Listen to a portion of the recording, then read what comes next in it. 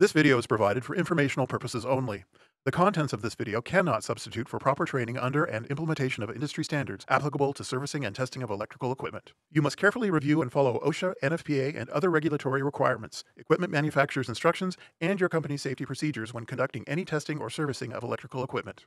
The demonstrations in this presentation were performed by trained professionals in a controlled environment. Do not attempt to induce an arc fault, arc flash, or any other condition that could potentially damage electrical test tools or equipment, or otherwise create any increased risk of personal injury.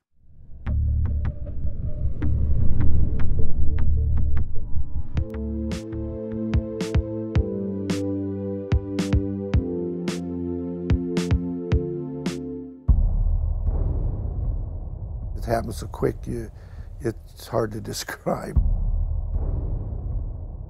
I think I was able to get my eyes closed and my head tipped back. Melted my glasses to my face. The burns were such that I had about a 50-50 chance of surviving.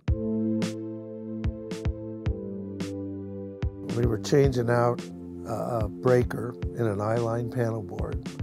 I verified that the wires were dead. I took them loose, safed them off. I was racking the breaker out, and one of those wires had come down, swung into the breaker.